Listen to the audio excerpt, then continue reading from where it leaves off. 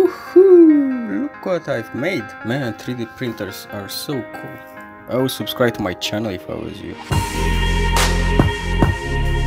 Tada! This is my 3D printed gaming console. I designed the case myself. I'm especially happy with the way this red cover fits, held in place only with these corner inserts and no screws. What I have here is a laptop motherboard. These round contraptions are the Wi-Fi and Bluetooth antennas going to the Wi-Fi card, power and BIOS switches, and the power cable. This is the same motherboard I was using in my DIY multimedia PC video, which by the way is my most watched video, so thumbs up for that. And the whole thing is just held in place with hot glue, the engineer's best friend. And the cover fits so well and it just snaps into place.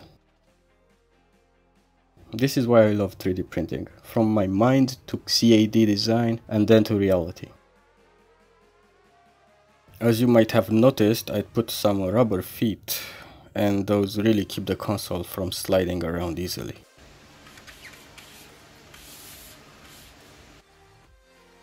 And these buttons are so satisfyingly clicky.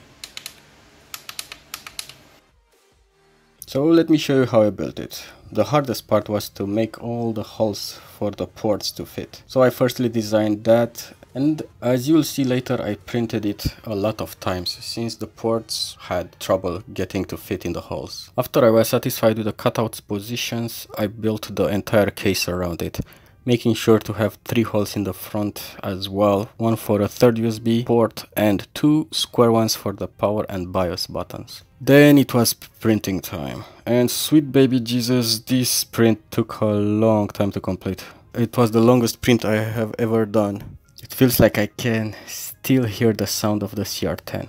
I need to silence it in a future video, so subscribe for that. As you can see, the painter's tape I put on the build surface has some gaps between the strips, which I was aware they will show on the bottom of the print, and I was perfectly okay with it. Also, I was too lazy anyway to change it. And this being the largest surface area I ever printed, it was a pain to remove from the build plate. I actually had to remove the glass plate and put it under hot water to soften the adhesive of the tape. This is some weird stringing that happened, and some of the supports for the holes were not well printed, but it was finally finished. Now it was time to design the lid. And I knew from the beginning I wanted it to be easily removable and have no screws. I came up with this design with a lot of hexagonal holes for cooling and also to gaze at the components inside and to have everything covered in dust as well. And these corner brackets are what keep the lid in place. When printing, I decided to use the glue stick, and to my surprise, it worked so well at keeping the part stuck to the bed, and most importantly left no marks on the print surface, since this will be a visible part. And I decided to print it in bright red to catch the eyes and to make everybody ask, what are those? As you can see, it seems that my bed it's either warped or not properly leveled, but the part came out great anyway, so I don't care that much.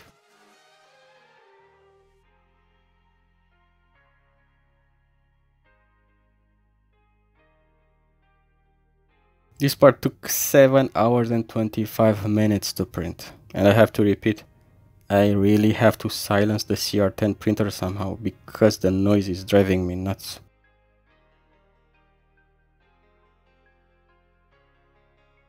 Eventually I designed these tiny button covers for the momentary switches. These only took 3 minutes to print. So this is the result. I'm so pleased with how it turned out, especially in the back side, the one with the cutouts, even if you will not be able to ever see it. So look how many parts I had to print to make the ports fit. All of these are test pieces, and for most of them I didn't even left the printer to finish them. I just canceled the print and checked the fitment, then modify the file in SolidWorks and then print it again. And this is how it looks with the red cover on. You have to admit it looks quite neat. Now let's put the motherboard inside and assemble everything together. It's time for the time lapse time.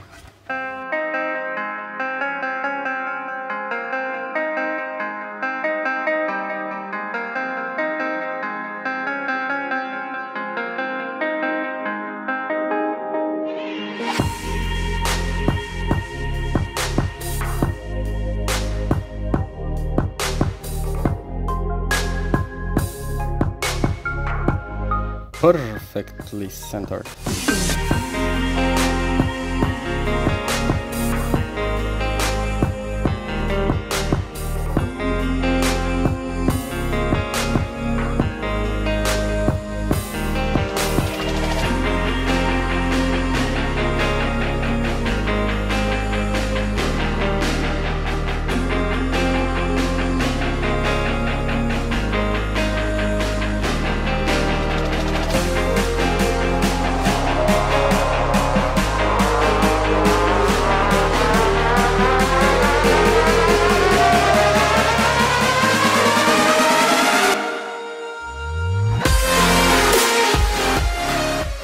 It's done! Man, look at this great fitment. All the ports are so easily accessible, and even in the front the buttons are perfectly flush and they are so clicky. I am really digging this color combination and the design I've made.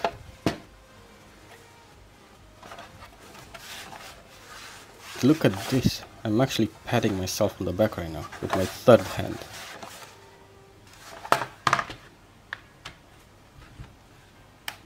Let's have a better look inside, because I remember to add the Bluetooth and the Wi-Fi antennas. These are just coiled and covered them with hot glue and used more hot glue to stick them to the case. Everything here looks so tidy and clean. Clean, clean, clean.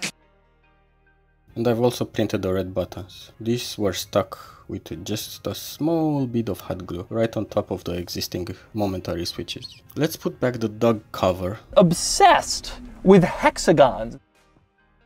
These rubber feet, which to be honest I don't remember where I got them from, really make it look professional. So you might be wondering why I went to the trouble of installing the wireless card and the antennas. Just because my OCD made me, since I didn't want to be left with unused parts? Yes, but also because I will soon use Bluetooth controllers instead of wired, because I hate wires. I hate wires more than I hate Austin Evans' intro. Finally, this is how I'll connect it for now. Both controllers in the two USB ports from the back, HDMI, network and the power.